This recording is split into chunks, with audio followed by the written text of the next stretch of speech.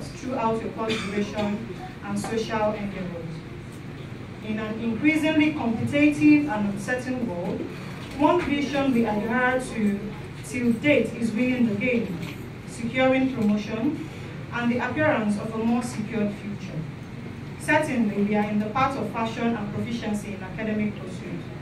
In fact, I acknowledge and honor today's students who have excelled in such study, some of whom are in our midst.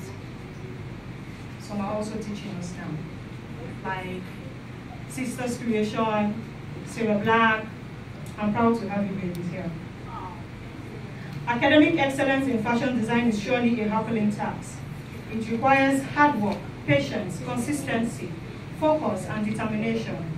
I hereby exhort our new students to maintain focus and diligence. Be the best you can be, and your rainbow will come smiling through. Practice the inner virtues so necessary for your real transformation of your own lives, those around you, your school, and the world in which you live in. I hope to enjoy this day tremendously, and I am pleased and proud of the accomplishment of today's inductees. You are most deserving, and I offer sincere congratulations. Once again, welcome to the family of faith. I hope you know that as well as family of faith.